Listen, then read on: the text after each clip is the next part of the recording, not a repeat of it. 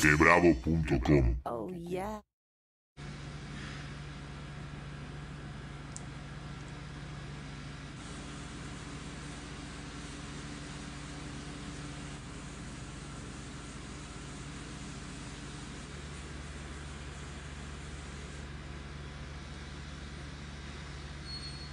We feel that we can provide an identical product for 1/8 of the black market price, and that should disincentivize people from going out into the field and actually doing the hunting and poaching lab.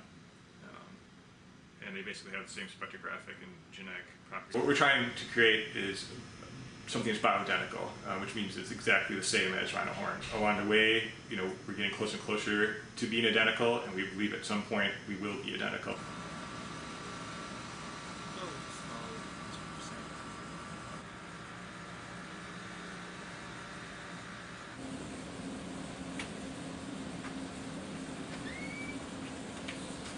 It can go from anywhere between for $30,000 per kilogram to $100,000 per kilogram. So it's a very, very expensive object.